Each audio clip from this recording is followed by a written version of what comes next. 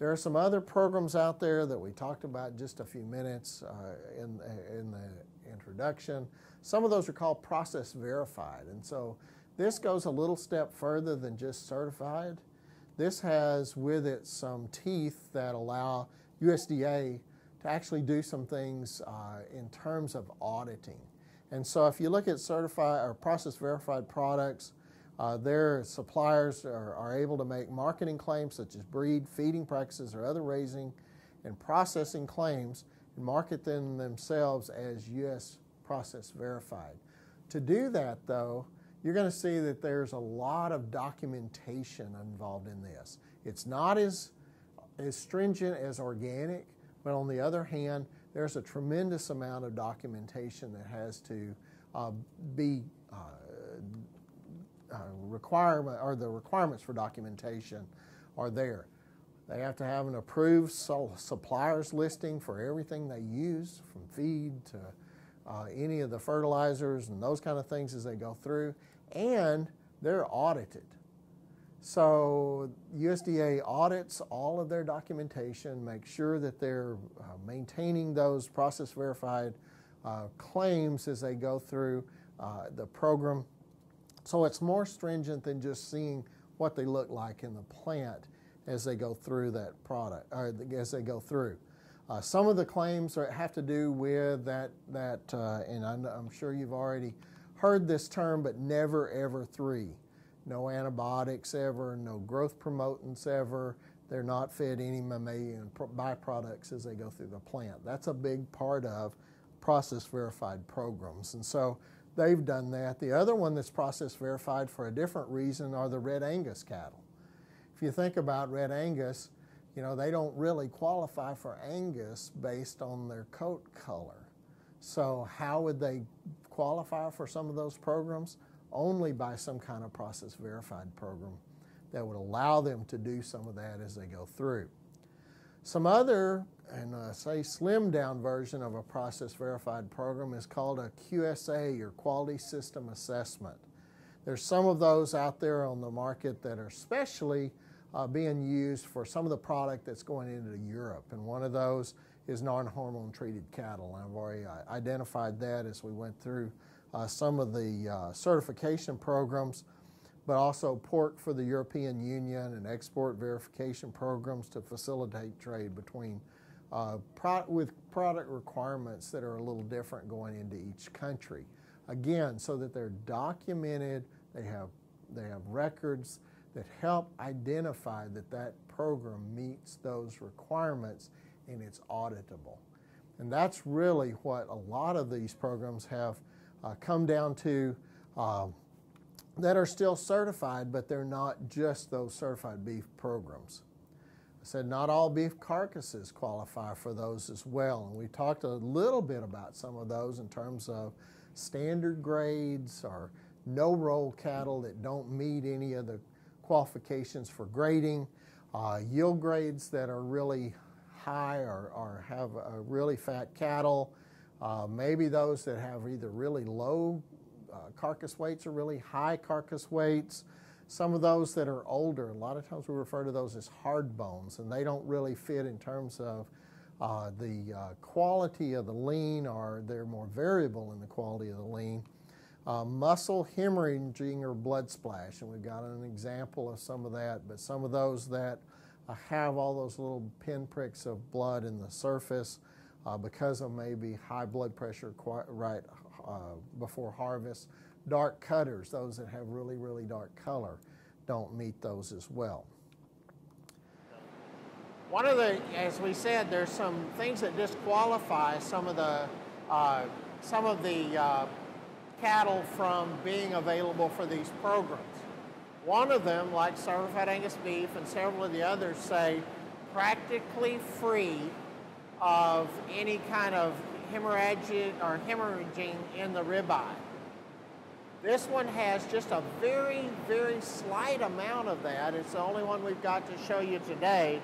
But if you notice these little pricks of blood that are showing up in the ribeye, if that was more pronounced, most of the time they say practically free of that. So maybe 1 or 2 of these would be okay.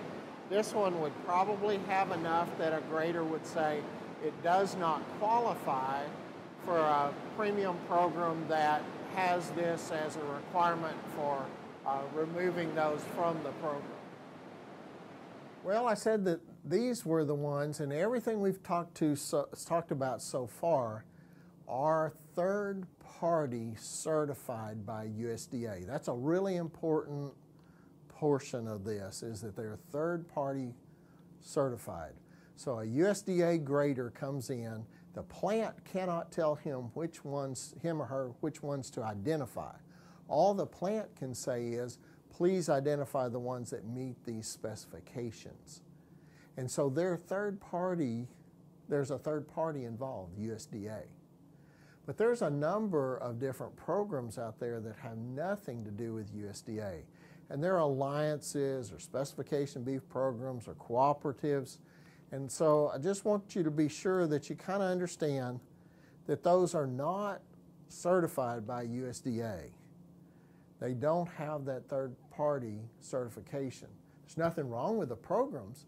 It's just that you have to have an agreement between the packer and whoever's raising the cattle and whoever's buying them on the other end.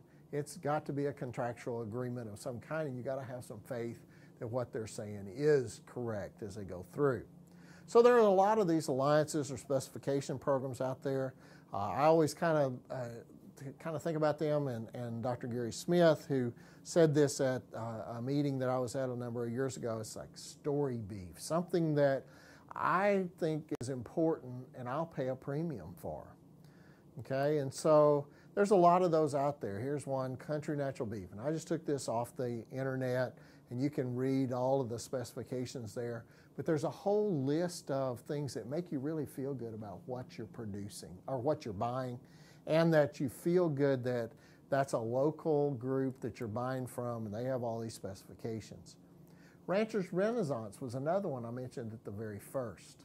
It's kind of interesting. You may have thought you had bought some Rancher's Renaissance beef, and you haven't, because they are a program that's set up between the producers and the retailers on the other end to define some of these cattle into a certain group. And so they use source verification process, genetic verification.